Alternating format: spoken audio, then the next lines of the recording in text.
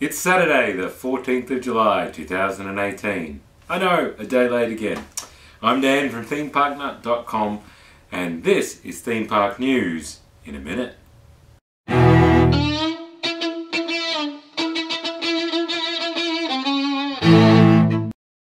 And the timer starts now. Disneyland has sweated through its hottest day on record this week, topping out at 113 degrees Fahrenheit, 45 degrees Celsius.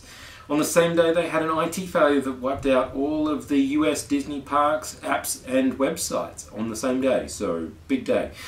Six Flags Magic Mountain this week opened CraZanity, the world's tallest pendulum ride that's 170 feet tall.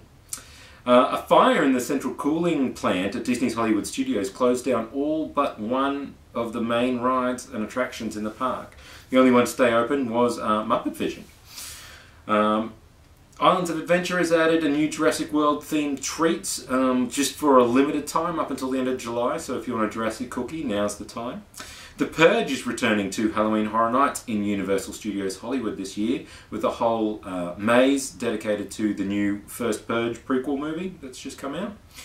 Disney has created a new annual pass with park-specific blockout dates for local residents down there.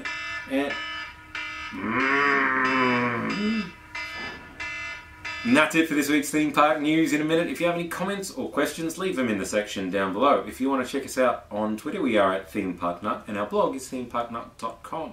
Don't forget to subscribe, and until next time, cheers.